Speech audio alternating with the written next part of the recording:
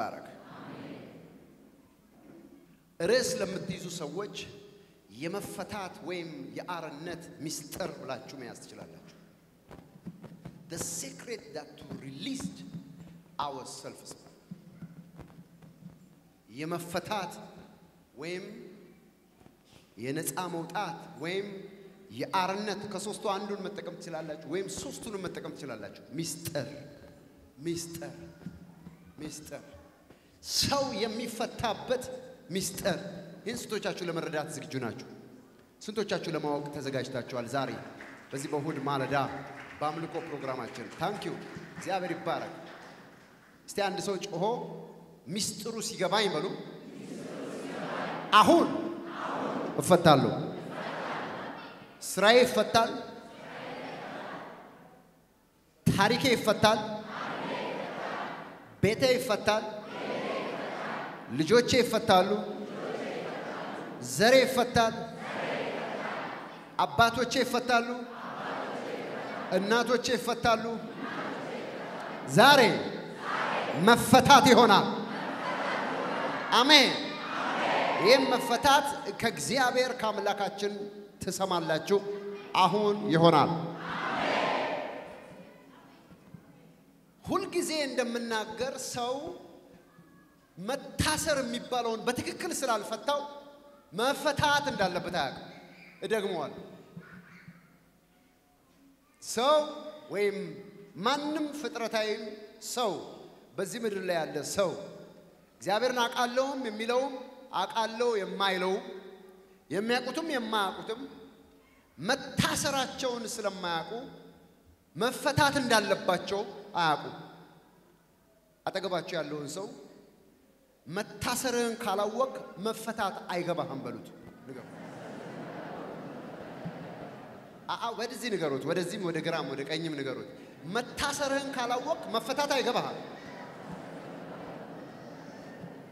ስለዚህ የታሰረ ሰው ነው ስለ መፈታት የሚገባው ራሱንም ለመፈታት የሚያቀርበው ብዙ ሰው ራሱ እንደታሰረ አያውቅም ወይም አይገባውም ስለዚህ ለመፈታት ጥማት የለውም በሚፈቱ ሰዎችም ይስቃል የሚፈቱትም ቲያትር ወይም ፊልም ይመስለዋል እሱ ግን አይገባውም ዛሬ በጌታ በኢየሱስ ክርስቶስም የመፈታት ምስጢር ይገባችሁና በዘመናችሁ ክርስቶስ እስከሚመጣ ወይ እናንተ እስክትሄዱ ድረስ ያለ ስራት ትቀጥላላችሁ ደግሜ ላለው ትቀጥላላችሁ አንድ ሰው ጮክ ብሎ አሜን እንዲለኝ ይፈልጋሉ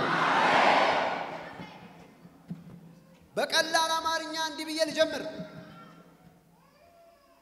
ብዬ ልጀምር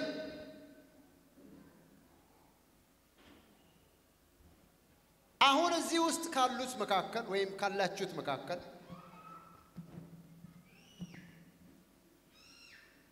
አንድ ሰው እዚህ ውስጥ የሰማ ወይ ታሪኩን የሰማ በአንድ ብር ንግድ ጀመርኩ አሁን ግን ሚሊዮነር ሆንኩ ብሎ ቢነግራችሁ እናንተ ደግሞ በ100,000 ወይም በ500,000 ንግድ ጀምራችሁ በር ዘግታችሁ የተቀመጣችሁ ከሆነ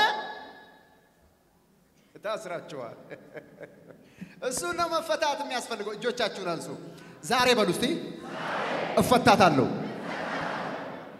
ስሙኝ በደም ሌላ ሰው በቀላሉ የሚሆንለት ነገር አንተ ጋር ሲመጣ ምጥ የሚሆን ከሆነ አንቺ ጋር ሲመጣ ብዙ ተግዳሮት ካለበት ብሎክ የሚያረግ ወይም ያሰረሽ ገመድ አለ በቃ ክሊር ነው ነገሩ እንደዚህ ነው ይሰማል ወይ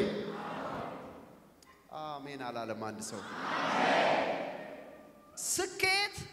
ስኬት ወይም ደግሞ መከናወን የሆነ ሰው አምጥቶ የሚያስገባብ ወይም የሚያስቀምጥብ ሳይሆን ስኬት ከእግዚአብሔር ዓለም የሚመጣ በመፈታት ሂደት ውስጥ እጅ ላይ የሚቀመጥ ሰማያዊ ጉብኝት ነው አሜን አንድ ሰው አሜን አላለም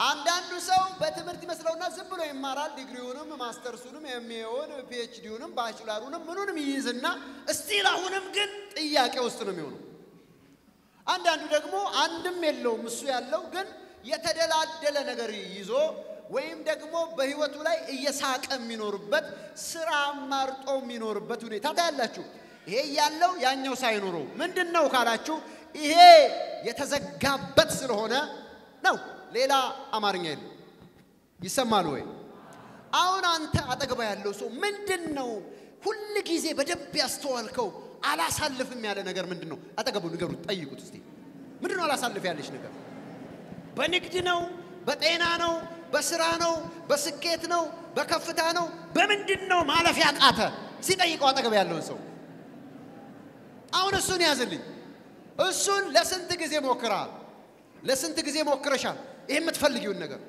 እስኪ ለአሁንም አልሆነም እሱን ነው እስራት ምንለው ዛሬ ግን ያምላኬ መንፈስ ይበጥሰዋል አሜን ውሰድ አሜን መና የሚያምን ሰው አሜን አላለም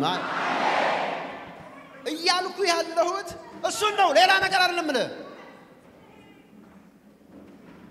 በእናቶችሽ በአባቶችሽ በዘርሽ በህይወትሽ ባንቺ ህይወት ባንተ ህይወት እየተደጋገመ ያለ ዛሬም ለቅሶና ጩኸት ቤት ውስጥ ያስገባ ነገር አሁንም ያልተመለሰ ከሆነ እግዚአብሔር አምላክ ምስክሬ ነው ዛሬ ለአንድ አማኝ ሰው ያልሰለቸው ካለ በተራራው ያልተሰለቸ ተራራዬ በቃ ልማዱ ነው ይቀመጥ ብሎ ማይል ሰው እስከመቼውም ዋጋዋለሁ ሚል ሰው በጌታ በኢየሱስም ዛሬ ታምራቱን ይቀበላል አንዳንድ ሰው ተለማምዶታል ማለት ይሁን ያንን አስቸጋሪ ግን አስፈላጊ ነገር በህይወቱ ለረጅም አመት ስላየው ለምዶት ጸሎቱንም ትቶ እስራት መሆኑንም ሳይገባው ትቶታል በቃ ትቶታል አይደለም ለምን ፊታ አርጅቶ 90 ላይ 100 ላይ አትደርስም እስከ መጨረሻው ዋጋዋለሁ ካልክ እጆችን አንሳ ዛሬ አይ ፕሮፌሳይ ያገመድ የረሳኸው ገመድ በጌታ በኢየሱስ ክርስቶስም ዛሬ ይበጠሳል አንድ ሰው ጮሆ ይበጠሳል ይበል አልፈልገው ይሄን ስራት አልፈልገውም የሚል ሰው እስከመቼ አንተ ላይ የሚቀመጠው በጌታ በኢየሱስም ዛሬ ይበጠሳል ያድናል ጌታ እስኪ አንድ ሰው አሜን ይበለኝ አጠገብ ያለው ሰው አልሰለቸህም ወይ በሉት እስቲ አየ መታሰር ካልገባ መፈታት ያለው ጥቅምም ረብም አይገባህም ምልህ ለዚህ ነው እንደው ኖርማል ሂደት ይመስላል የተስተካከለ ወይም ደግሞ አንዳንዶች በተረት እንደሚሉት የ40 ቀን ድል የ80 ቀን ድል ብለው እንደሚናገሩት ተተህዋል አይደለም ኖ አይተውም እግዚአብሔር አምላክ እስራት ነው ብሏል ዛሬ ግን ይበጠሳል ነው አሜን አልፈልገውም የሚል ሰው አሜን ይበል ባካችሁ ይበጠስ የሚል ሰው ይበጠስ ይበል ሃሌሉያ ዛሬ ይበጠሳል ጤና ላይ ቢሆን ስራሽ ላይ ቢሆን ከፍታ ላይ ቢሆን መንገድ ላይ ቢሆን ቤተሰብ ላይ ቢሆን በኢየሱስ ስም ዛሬ ይበጠሳል ነው ያልኩት እንግዲያውስ how could I am going to receive my freedom እንዴት ነው ታዲያ ይሄንን ነፃነቴን መቀበለው እንዴት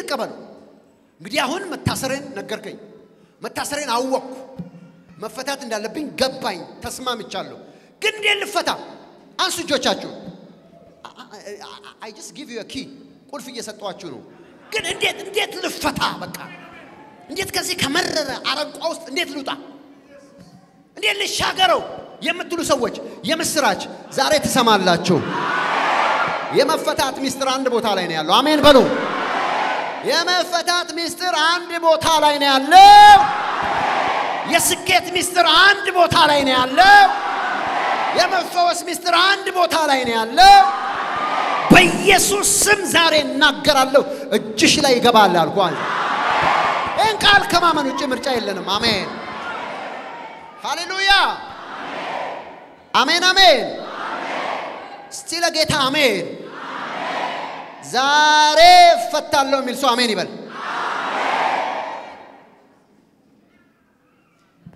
እግዚአብሔር ቃል ሁለተኛ ቆሮንቶስ ምዕራፍ 3 ቁጥር 17 ላይ እንደዚህ ብሎ የፍቺውን ቃል ይነግረናል። ሁለተኛ ቆሮንቶስ ምዕራፍ 3 ቁጥር 17 ላይ አስገራሚ ቃል ነው። ኢየሱስ ክርስቶስ የተባረከ ይሁን። አሜን አላላችሁ? ሁለተኛ ቆሮንቶስ ምዕራፍ 3 ቁጥር 17 እንደዚህ ይላል። ዋቻ ካቫሪ ሳኮቲያባ ዛሬ አንድ ሰው እግዚአብሔር የቀጠለው ትልቅ ነገር አለ። አሜን በሉ ባካችሁ። ሃሌሉያ። ጌታ ግን አለና እስቲ ጌታ በሉ። ጌታ ግን አለና መንፈስ ነው አለ። ጳውሎስ ብዙ ጊዜ በዚህ ጉዳይ ላይ ማብራሪያ ሰጥቷል። ምክንያቱም ኢየሱስ ክርስቶስ ይሄ በየቤቱ በስዕል ላይ የምናየውን በስጋ እንዳንረዳው ፈልጎ ነበርና በጣም ተደጋጋሚ እውነቶችን ነግሮናል።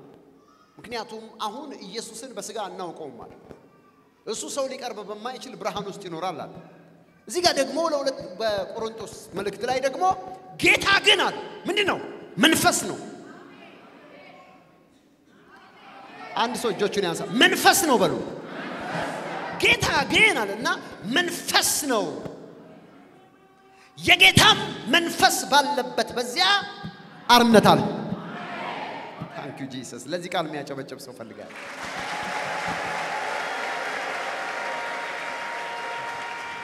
ጌታ ግን ምንድነው? ተናገሩ ባጭ። ጌታ ምንድነው? የእግዚአብሔር ቃል ምን ያህል? ጌታ ግን ምንድነው? መንፈስ ነው። የእግዚአብሔር መንፈስ ባለበት በዚያ ደግሞ ምን አለ? ምን አለ? ኦኬ አንድ ሰው ጮሆ አርነቴ ዛሬ ይሆናል ይበል እስቲ። ያው እግዚአብሔር ምስክር ነው። ዛሬ የሚገለጠውን እሳት የሚያልፍ ገመድ የለም ዛሬ። እስራት የለም ዛሬ። መካን ቢሆን የታሰራችሁ የሆነ ነገር ያለባችሁ በኢየሱስ ስም ዛሬ የሚገለጠውን እሳት አያልፍም። በኢየሱስ ስም ይሳካላችኋል፣ ይሆንላችኋል። አሜን። ጌታ ግን ምንድነው? መንፈስ ነው። የጌታ መንፈስ ባለበት በዚያ አርነት አለ። ኦኬ ቤተክርስቲያን የሚያስብላት የጌታ መንፈስ ነው። እንደዚህ ላለው ይሄ ምክር ትክክለኛ ምክር ነው። ይሄ ምክር በግራም በቀኝም በፊትም በኋላም በምንም እንዳትወስዱት፣ ቃሉ እንዳልወሰዱት። የጌታ መንፈስ የሌለበት ቤተክርስቲያን አይደለም። ድርጅት ሊሆን ይችላል፣ የሆነ ማህበር ሊሆን ይችላል። እነግራችኋለሁ፣ ልድገመው። የትም ቤተክርስቲያን ስም አስገቡ። የጌታ መንፈስ የሌለበት ቤተክርስቲያን አይደለም። ለምን ካላችሁ በቤተክርስቲያን እግዚአብሔር አምላክ በልጁ በክርስቶስ ኢየሱስ የገሃነም ደጆች አይችሏትም የተባለችበት ዋነኛ ምክንያት የእግዚአብሔር መንፈስ በጉባኤዋ ላይ ወይም የእግዚአብሔር መንፈስ በዛች ቤተክርስቲያን ውስጥ ስለሚኖር ነው። ይሄ ከሌለ በፍጹም ቤተክርስቲያን አይደለች፣ ድርጅት ነች። የእግዚአብሔር መንፈስ ካለባት ግን ያቺ ቤተክርስቲያን ነች። ስለዚህ ካላችሁ አጭር ምክር፣ የእግዚአብሔር መንፈስ በማይሰማችሁ የትም ቤተክርስቲያን እንዳትሄዱ መክራለሁ። ዝም አሉ፣ አሜን አላሉ። እደግመዋለሁ እኔ ደግሞ እናንተ አሜን ባትሉ። የእግዚአብሔር መንፈስ በሌለበት ቤተክርስቲያን በሚባል በየትም ቦታ እንዳትሄዱ ላለው። ምን ታረጋላችሁ እንዴ? ምክንያቱም የጌታ መንፈስ ባለበት በዚያ ምን አለ? አርነት አለ። አርነት በሌለበት በማይታየበት ቦታ why you waste your time? ለምንድን ነው ጊዜ የምታባክኑ? ስለዚህ ምክሬ ጽኑ ነው፣ እንደ እግዚአብሔር ቃል ነው፣ እንዳትሄዱ ላለው። ነገር ግን መንፈስ ቅዱስ በዛ ካለ ሰው ይፈታል፣ ምስክርነት አለ፣ ተአምራት ይሆናል፣ ታሪክ ይቀየራል፣ እግዚአብሔር ይሰራል፣ ብዙ ትልልቅ ነገሮች ይሆናሉ። ሰው ያርፋል፣ ሰላሙ ይመለሳል፣ እግዚአብሔርን ይተዋወቃል፣ ከጌታው ጋር ይገናኛል። አሜን አላላችሁም? አሜን በሉ። የጌታ መንፈስ በሉ። የጌታ መንፈስ በሉ። የሚፈታው ማን ነው? የሚፈውሰው ማን ነው? የሚሰራው ማን ነው? የሚቀይረው ማን ነው? የጌታ መንፈስ ባለበት በዚያ ምን አለ? አርነት አለ ወይም ነፃነት አለ። ኢየሱስ የተባረከ ይሁን። 2014 የምን ዓመት ነው? የመንፈስ ቅዱስ ዓመት ነው። አንድ ሰው ጮሆ አሜን ይበላ። ክብር ለኢየሱስ ይሁን። ሃሌሉያ። እንግዲህ የጌታ መንፈስ ስራው ብዙ ነው። እኔ ጥቂቱን ነገር እናገራለሁ። ሰው ከሁለት ዋና ዋና ነገሮች ነፃ መውጣት አለበት። አንደኛው ከኃጢአት አገዛዝ፣ ሁለተኛው ከዲያብሎስ። አሜን። ከምንድን ነው የመጀመሪያው? ሁለተኛውስ? አንደኛውስ? ሁለተኛውስ? አንደኛው ሁለተኛው መጽሐፍ ቅዱስ በሮሜ ምዕራፍ 6 ቁጥር 20 ላይ የኃጢአት ባሪያዎች ሳላችሁ ከጽድቅ ነፃ ነበራችሁና፣ ስለዚህ ለኃጢአት ባሪያ መሆን አለ ማለት፣ ለኃጢአት መገዛት አለ ማለት።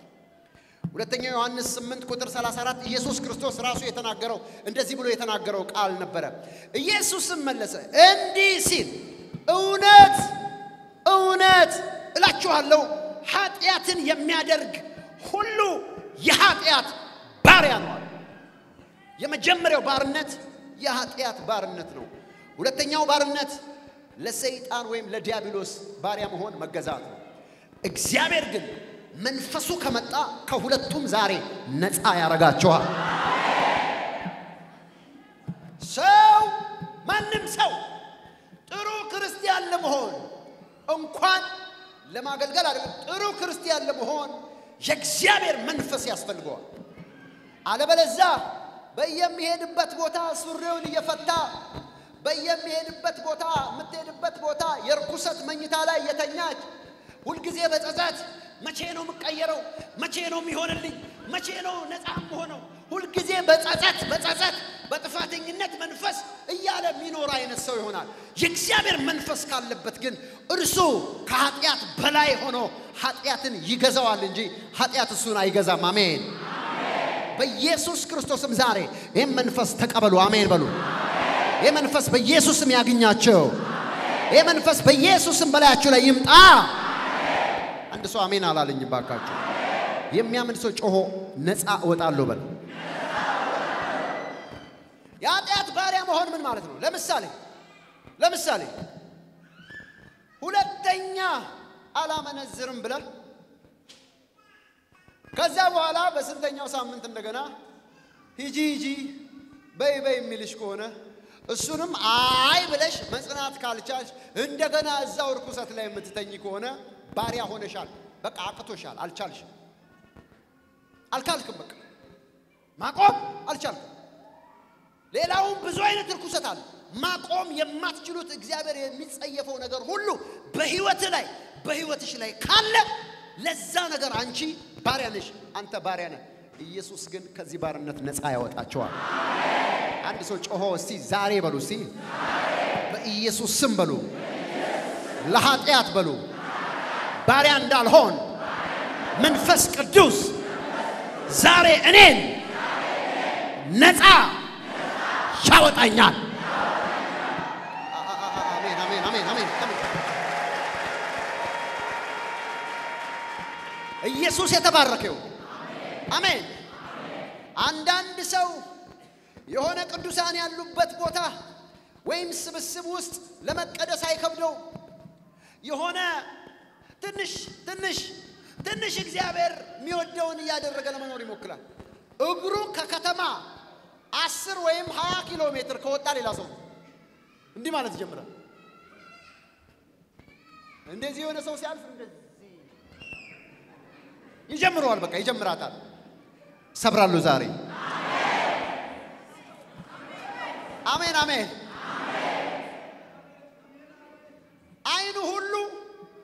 አይኑ ሁሉ ለዚህ እርኩሰት የተዘጋጀ ነው። ከተተከለ አይነቀር። አንተ ሲሉታ ትንሽ ብቻ ዛሬ ይወላችሁ በእናንተ አቅም ማቆም አትችሉ። ይሄ እግዚአብሔር መንፈስ ላይ ሲመጣ ግን አንድ ሰው ጮህ ይሰበራል ይበል።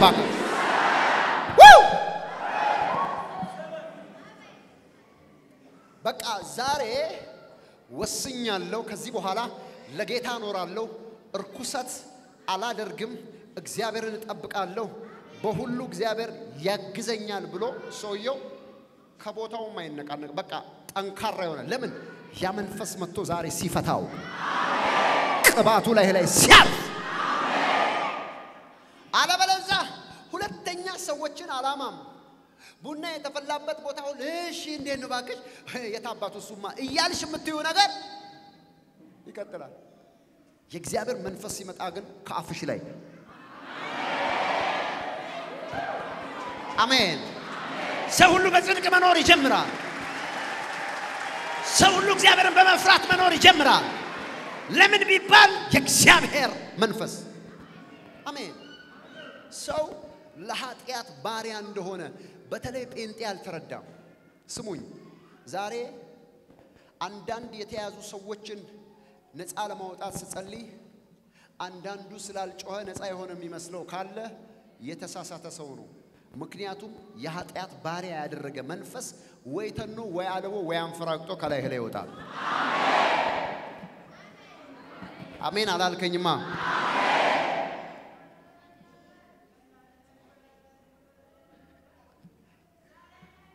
የኃጢአት ባርነት ዛሬ በጌታ በኢየሱስ ክርስቶስ ስም ይሰበራል አሜን እዚሁስ ምናልባት ሱሰኛ ሊሆኑ ይችላል እቺን ምታክል ሲጋራ እቺን ምታክል ምትሸጥ ምትጨስ እቺን ምታክል አሽሽ እሷን ካልወሰደ የሚያናውዘው ሰማይ ምድሩ የሚደባለቅበት እቺን ምታክል ነገር ባሪያ አርጋዋለች ካልወሰዳት ከግርግዳ ጋር ታጋጫዋለች አፉን አንዴ እንደዚህ ሲያፋሽክ ሲከፍት ታሳየዋለች ለሊት መተኛት አይችልም ሲቅለበለብ ይውላል ምን ሆኗል ማለት ነው ባሪያ ሆኗል ማለት ነው ኢየሱስ ይያለ ያለው የጌታ መንፈስ ባለበት በዚያ ስለዚህ ዛሬ ትፈታለህ ይያልኩ ነው አንድ ሰው ብድግ ብሎ እፈታለሁ ይበል ባካ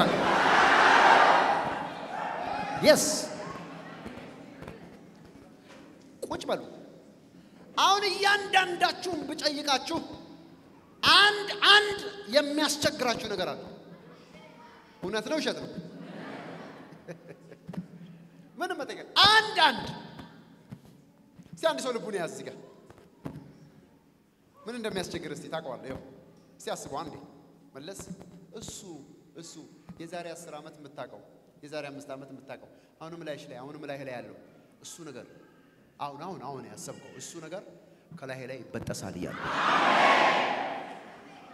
ባሪያ አርጎ አይቀጥልም ባሪያ አርጎሽ አይቀጥልም የእግዚአብሔር መንፈስ ባለበት በዚያ ኢየሱስ ክርስቶስ የተባረከ ይሁን አንድ ሰው ጮሆ ከዚህ በኋላ በሉ ባሪያ አልሆነም እቃወማለሁ ስለዚህ ቀንበሩን ከላይ ሰብራለሁ በተቃወምክ ጊዜ ቀንበርን ትሰብራለህ ይላል የእግዚአብሔር ቃል ሲናገር አሜን እጆቻችሁን አንሱ እርኩሰትን በሉ እቃወማለሁ ድገሙ እስቲ ድገሙ እስቲ ካንቺ ወጥ ድገሙ እስቲ ድገሙ እስቲ ድገሙ እስቲ ድገሙ እስቲ ተቃወማላችሁ ይሰበራል ሃራማጋን ደቭሬሼኬ ፖራዲያ እቃወማለሁ I refuse uncleanness I refuse trespasses amen that's the works of devil የሰይጣን ስራ ነው እቃወማለሁ ቢያንስ በአፈ በለው አሁን ብዙ ሰዎች መፈታት ጀምረዋል ሲቃወማለሁ በሉ ዝሙትን በሉ እቃወማለሁ ውሸትን በሉ እቃወማለሁ ወሬን በሉ እቃወማለሁ ሌብነትን በሉ እቃወማለሁ እርኩሰትን በሉ እቃወማለሁ ይበጠስ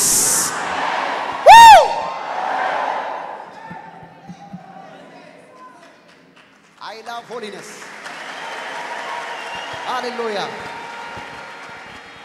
የመጀመሪያው ባርነት የኃጢአት ባርነት አሜን ዛሬ በበጉደም ታጥባችሁ ነጭ ልብስ ለብሳችሁ በመንፈሴ አያለው ከሰዓት በኋላ የርኩሰት ቀጠሮ ያላችሁ ያው እንግዲህ እንደተለመደው ሰውጣ እዛው ነው የምትሉ ተሰረዘ ዛሬ በቃ ከሰዓት የምስጋና ጊዜ ነው ከሰዓት የክብር ጊዜ ነው የኃጢአት ጽዋና የርኩሰት ጽዋ ዛሬ ይገለበጣል አንድ ሰው ማንንም ሰው እዚህ ጉባኤ ያለ አይጠጣም አሜን አንድ ሰው ጮሆ ይገለበጣል ይበል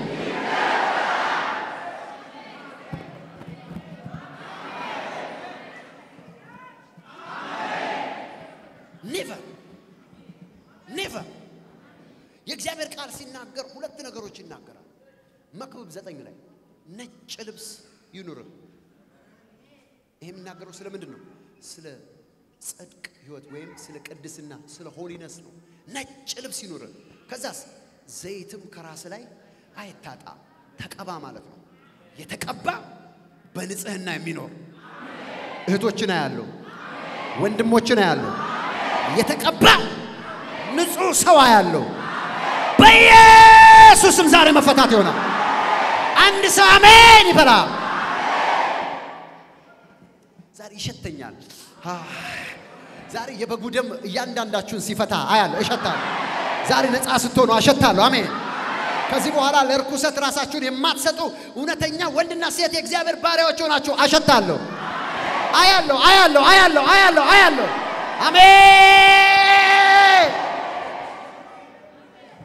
ዛሬ አንድ ትልቅ ነገር ይሆናል አጠገብ ያለው ሰው የሆነ ጽድቅ ቅድስና አይሸትህም ወይ በሉት ንገሩት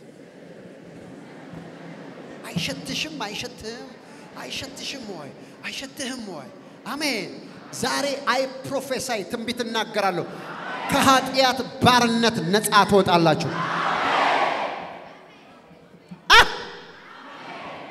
አንድ ሰው ጮሆ ነፃ ወጣለሁ ይበል ባካችሁ በኢየሱስ ስም ነፃ ትወጣላችሁ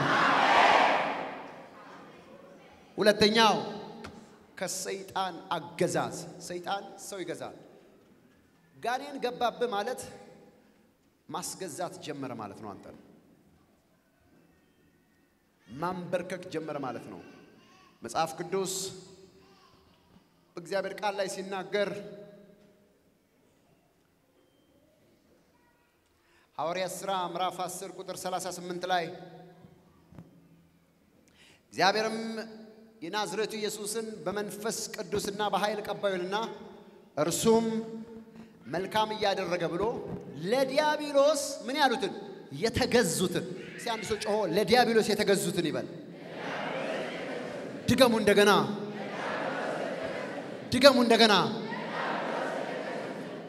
ድገሙ ለዲያብሎስ የተገዙትን እየፈወሰ ዞረ እግዚአብሔርም ከርሱ ጋር ነበረ አንድ ሰው ጮሆ ለዲያብሎስ የተገዛ ማንነት ከዚህ በኋላ አይኖርም ስለዚህ ዛሬ ጮሆ እፈታለሁ ይበል ለምሳሌ አንድ እህት መጣች እኔ የካቶሊክ ናንኛ ልጅ ገስታውስ ገብታ ከትላንት በፊት እና ያንድ በደቡብ ክልል አላፊም ነበርኩ አለች አሁን በጣሊያን ሀገር ነው የምትኖረው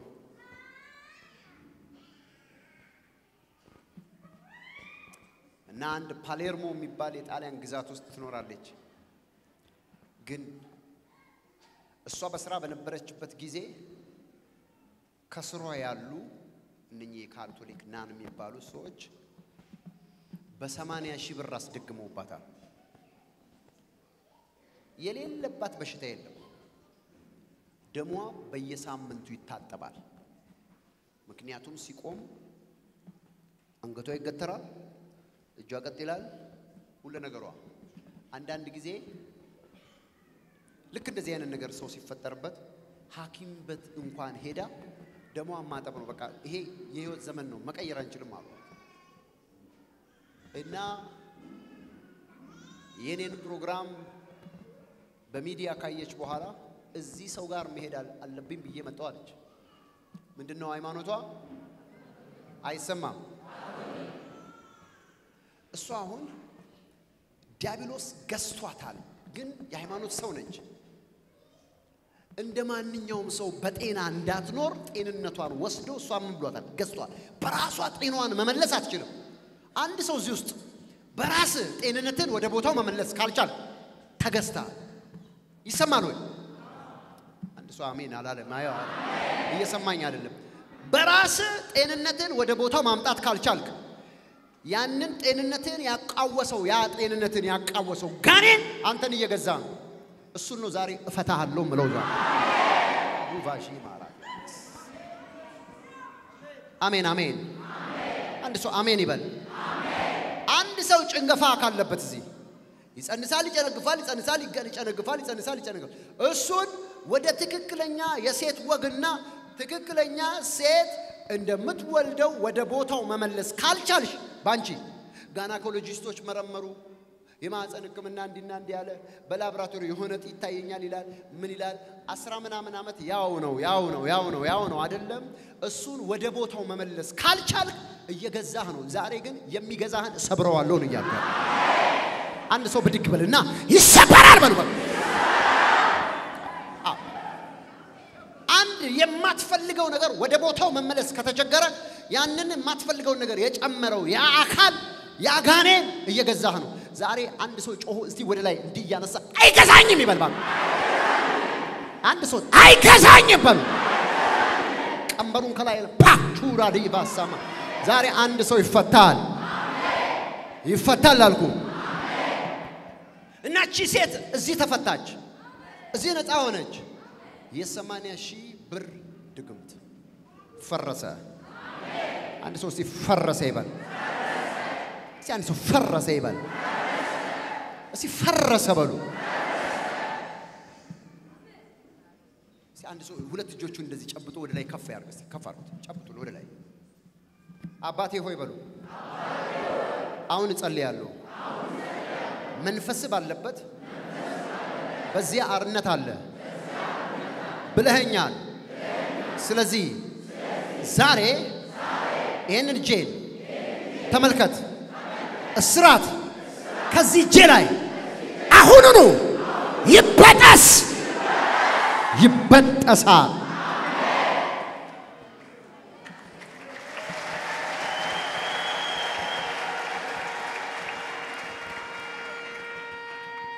አሜን ይሄን እንገራችሁ በስንት አይነት አቅጣጫ ሰው ሊፈታ ይችላል ሁለት ነገር ተናገር ይጸልያለሁ የመጀመሪያው ሂደታዊ መፈታት ነው ሁለተኛው ቅጽበታዊ መፈታት ሂደታዊ መፈታት ማለት በፕሮሰስ በቀናት በአመታት ውስጥ እየተፈቱ መሄድ ነው አንድ መንገድ ነው ይሄ ሁለተኛው ኢንስታንት ወይም ቅጽበታዊ ነው አሁን ጸልያለሁ አሁን ከላይ ላይ ይበጠሳል ምርጫው ያንተ ነው አንድ ሰው ብድግ ብሎ ይበጠስ ይበል ባካችሁ አንደኛው ምንድነው ሂደታዊ ነው ሁለተኛውስ ቅጽበታዊ ነው ይሰማል ወይ አንደኛው ምንድነው ሂደታዊ ነው በሂደት ነው በሆነ ጊዜ ነው ስሩ ታይም ነው የሚበጠሰው አንደኛው ግን ቅጽበታዊ ነው እግዚአብሔር ጋር ሁለቱም መሳሪያ አለ ዛሬ አንድ ሰው ይፈታል አንድ ሰው ይበጠስለታል የሚያምን ሰው ካለ ጮሆ አሜን ይበል የመጀመሪያው ለምትጽፉ ሰዎች ለሌላው በረከት ለመሆን የምትማሩ ሰዎች የመጀመሪያው በሂደት የምትፈታው እንዴት ነው በእውቀት ነው ትሩዞችን እውነቶችን በመረዳት ነው ሰማይን መንፈስ ዓለም ያለው ምስጢር በማወቅ ነው እሱ ባንድ ጀመራው ነው በየጊዜው ወደ ውስጥ በሚመጣ እውነት እየገባሽ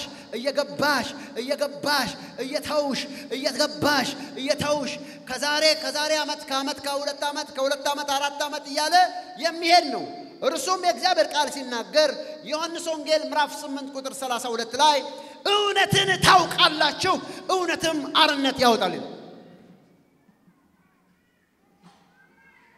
The truth shall make you free እውነት ለማወቅ ያንድ ጀንበር ሂደት አይበቃውም እውነት ታይም ይፈልጋል ጊዜ ይፈልጋል እንደዚህ አንደኛውን ትምህርት ዛሬ ተማርክ በሚቀጥለው ስትመጣ ሁለተኛውን ትማራለህ በሚቀጥለው ስትመጪ ሶስተኛውን ትማራለሽ በሚቀጥለው ስትመጣ አራተኛውን ትማራለህ እየተማርክ በሂደት ውስጥ ጠንካራ ወደምትሆንበት እስራት ሁሉ ተበጥሶ ከተጽኖ ውጪ ሆነ በእግዚአብሔር ፊት በሚገባ ህይወት እስክትወን ድረስ በሂደት እግዚአብሔር አምላክ በእውነት ትሩዞችን በማወቅ እግዚአብሔር አምላክ ሰዎችን ምን ይላል አርነት ያወጣል ነፃ ያወጣል ከተጽኖ ነፃ ትወጣላችሁ አሜን ነው አንድ ሰው አሜን ይበል አንድ ሰው አሜን ይበል እግዚአብሔርን ቃል መማር በእግዚአብሔር ቃል ውስጥ ያለውን እውነት መረዳት ብርሃኑንና ጨለማውን መለየት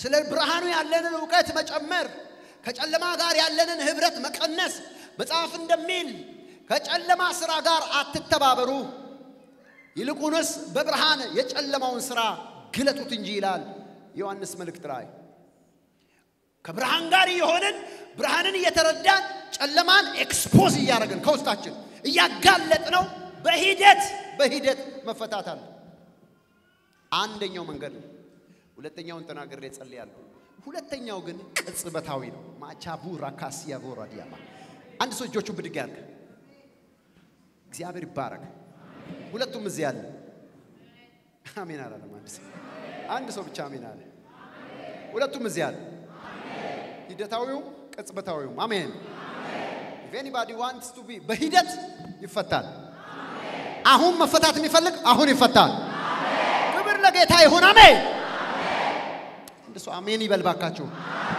ብድግ አርጉ እጆቻችሁ በዚህ በእጆቻችሁ ያዙ ጨብጡት እጆቻችሁ something እጆች ላይ እንዳለ የታሰረ ነገር እጆችሽ ላይ እንዳለ አስቢ ብድግ አርጉ እጅሽን ጌታ ሆይ በይ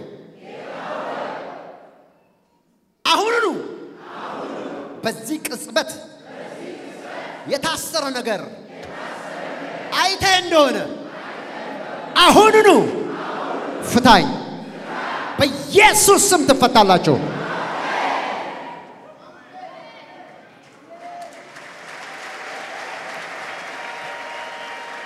መቼ አሁን መቼ ነገ ነው ከነጎዲያ ነው የዛሬ ሳምንት ነው የዛሬ አመት ነው የዛሬ 2 አመት ነው ወይ መቼ አሁን ነው በኢየሱስ ስም ተፈታላችሁ አንድ ሰው አሁን ፈታለው ይበልባካል ቅጽበታዊ ነው የእግዚአብሔር ልጅ ኢየሱስ ይባረክ ምንድነው ቅጽበታዊ ነው እግዚአብሔር ቃል ሲናገር ማይ ጋድ ማርቆስ ምዕራፍ 1 ላይ እንደዚህ ይላል ከ23 ጀምሮ እስከ 26 አነበዋለሁ ማርቆስ ወንጌል ምዕራፍ 1 ከቁጥር 23 ጀምሮ እስከ 26 አነባለሁ እንደዚህ ይላል በዚያን ጊዜም በምኩራቦቻቸው ርኩስ መንፈስ ያለው ሰው ነበረ እርሱም የናዝሬቱ ኢየሱስ ሆይ ካንተ ጋር ምን አለ ልታጠፋን መጣህን ማን እንደሆንክ አውቄያለሁ የእግዚአብሔር ቅዱስ ብሎ ጮኸ ኢየሱስም ዝም በል ከርሱ ውጣ ብሎ ገሰጸው ርኩሱም መንፈስ አንፈራገጠውና በታላቅ ድምጽ ጮሆ ከርሱ ወጣ መቼ በዛው ሰዓት ይሄ መንፈስ ሌጊዮን የሚባል መንፈስ ይሄ መንፈስ ብዙ ሰዎችን የያዘ መንፈስ ነው ይሄ መንፈስ እብደት ነኝ ብሎ የሚቀመጥ መንፈስ ነው እንደዚህ ማለት ነው እንዴት እንደዚህ ማለት አሜን መቼ ወዲያው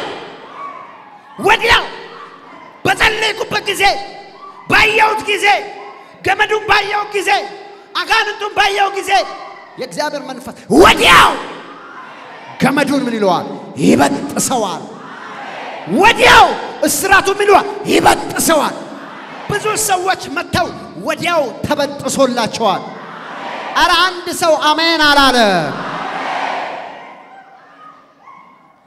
ዛሬ በሉስቲ በዚህ ቅጽበት እስራት ከላይ ላይ አሁኑኑ ይበጠሳል የድግምት የጥንቆላ ያስማት የመተት የሙዋርት የወሰንጋላ የወፊያ ባቡላ የሞሚናት መንፈስ አውሊያ ዘር አቋር አዳልሞቲ ብራለንጋ የራያው ጋላ ወሰንጋላ አሁን ይሰበራሉ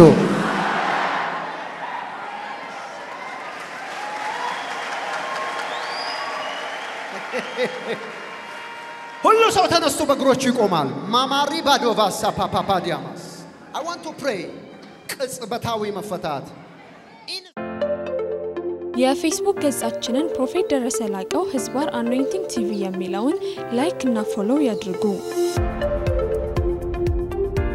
እንዲሁም የዩቲዩብ ቻናላችንን አኖይንቲንግ ቲቪ ቻናል የሚለውን ሰብስክራይብ ያድርጉ በየጊዜው የምንለቃቸውን የተለያዩ ቪዲዮዎች እንዲደርሱ የደውል ምልክቱን ይጫኑ